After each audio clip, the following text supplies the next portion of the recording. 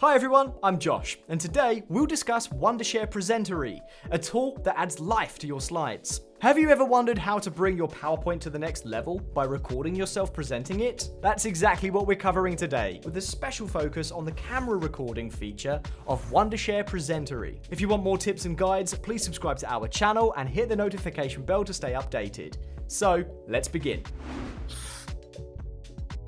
Sometimes, the traditional slide-based presentations do not meet the needs. But if you turn your presentations into a video, you can better explain it to the viewers. With your expressions and body language, you can connect with your audience in a more engaging way, don't you think? This approach not only enhances the viewer's understanding, but also turns a standard presentation into an interactive experience. But most presentation makers don't have this feature. So, how do you record yourself while presenting a PowerPoint? That's where Wondershare Presentory comes into play. Let's see how you can record yourself presenting a PowerPoint with Wondershare Presentory.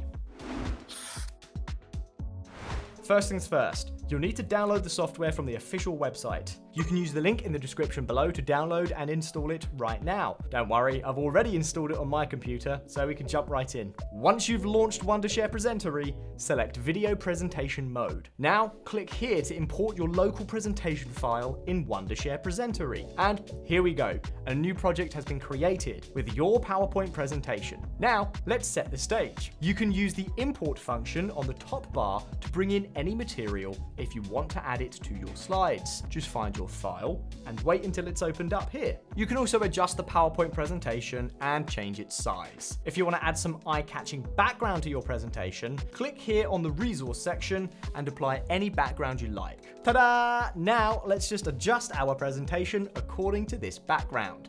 Perfect. Now, before we hit record, let's ensure our camera and microphone settings are just right. If you are already seeing this camera overlay, then it's good. Just drag it where we want it on the slide and adjust its size. But if the camera overlay is not showing, check the settings. You'll find these options in the bottom left corner here.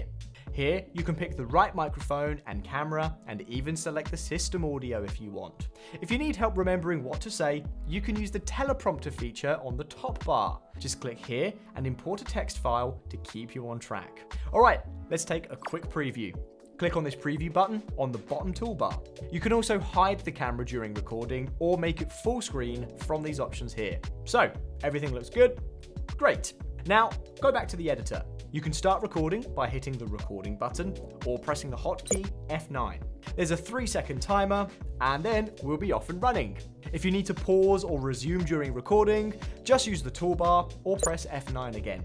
And to stop, simply press this red button or press F10 on your keyboard. Once finished, you can make some basic edits, like adjusting the volume or trimming your video. Then, all you have to do is export the file. Click on this export button and select a name for your recorded video. You can also change the directory where it will be saved on your computer. Then, export. Now you've got a beautiful video of yourself presenting a PowerPoint. Click here to open the folder where it's saved. As you've seen today, recording yourself presenting a PowerPoint has never been easier with Wondershare Presentory. From importing your PowerPoint file to exporting the final video, we showed you how to record yourself while presenting in a stepwise manner. So, why are you still waiting? Click on the link below to explore Wondershare Presentory and start making your own dynamic presentations.